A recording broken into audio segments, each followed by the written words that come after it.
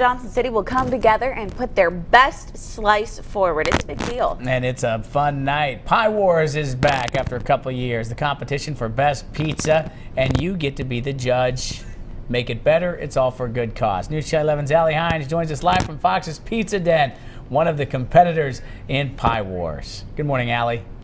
Good morning, guys. Yeah, we are here at Fox's Pizza Den, one of the pizzerias competing tonight in Pie Wars.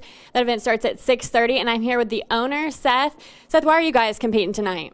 We're just looking for a friendly competition, create some specialty pizzas, and raise some money for the Boys and Girls Club Johnson City. That's great. And you guys not only have your normal load of orders, but you also have quite a bit of pizzas to make for this. How many pizzas are you guys making tonight? Right now, I think we're making about 30 extra large specialty pizzas, and then we're going to have a best crust pizza and a best pepperoni. Okay, great. Thanks, Seth.